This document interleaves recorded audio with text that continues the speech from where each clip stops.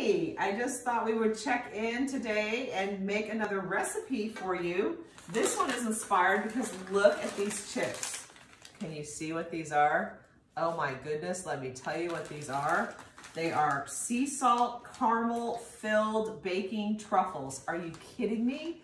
They're like little chocolate candies with caramel inside. Here, I'll show you.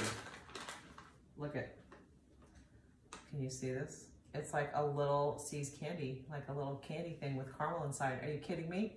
I was like, oh, we're gonna have to go home and try these out and make some cookies. Of course, you see I had to open them because we had to try them.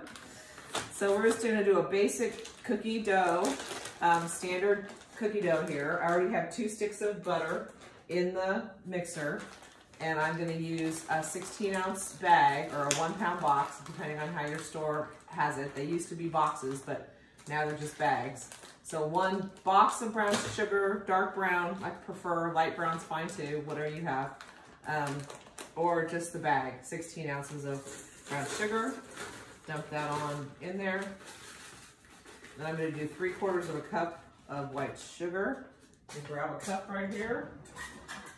And I prefer this sugar that's in these pour containers. It's a little finer, but it's just easier to deal with and easier to store. You just pour it in. So I'm just gonna do 3/4 of a cup of white sugar, and then we're just gonna mix that real quick. Whoa. A little too quick. Cream that together.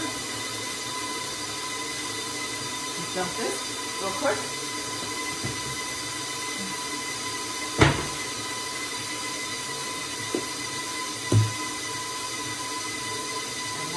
Creaming together, because who doesn't love cookies, especially chocolate chip or sea salt caramel candy chip.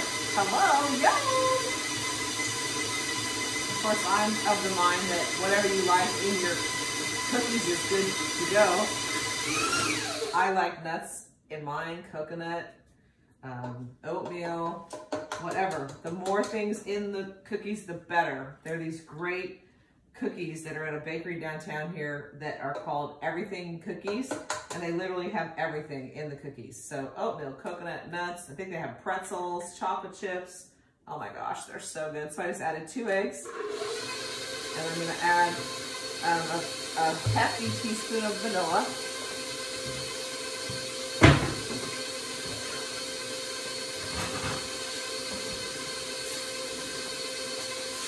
Hello, mostly because I love vanilla. So we will do a generous teaspoon, overflowing of that. Put that in there. So we've got, again, 2 sticks of butter, 16 ounces or 1 box of dark brown sugar, 3/4 of a cup of white sugar, 2 eggs, a heaping teaspoon of vanilla, and give that a whirl.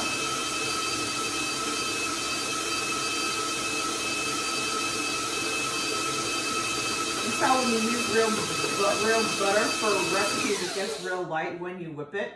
Of course, you could use margarine or other things for this, but nothing's quite the same as real butter in your cookies. So now I'm going to put 2 cups, maybe 2 1/4 cups. I just usually eyeball the dough and see what it looks like. Kind of depends on the temperature and the climate, exactly how much flour you need to put in. But I'm going to start with 2 cups of flour and then see how it looks. And that's just from years and years of doing it. If they come out too thin when you make them, these cookies tend to be thin, because that's how I like them.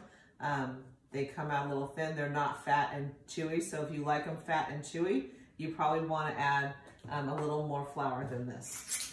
So to that, I'm going to add 1 teaspoon of salt and 1 teaspoon of baking soda. I know most recipes tell you to mix the dry ingredients first, but I'm just gonna mix them right in the bowl. Sprinkle it around so it's mixed. Measuring salt is just a pain with this kind of salt. So about the crook of my hand is about a teaspoon. So we're just gonna throw that in. Mix that up.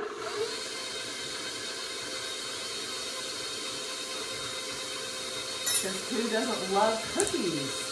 And we're all at home, and sounds like we're going to be home for a while.